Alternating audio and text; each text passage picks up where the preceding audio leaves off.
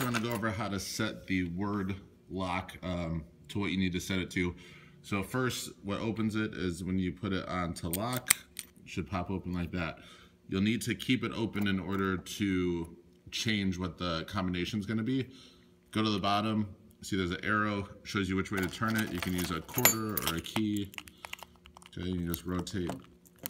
Let me try a different key. Now all you do is twist. There we go.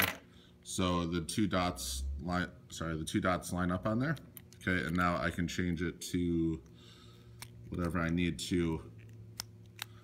And then let's say we want it as that. So then I will go ahead and move this back.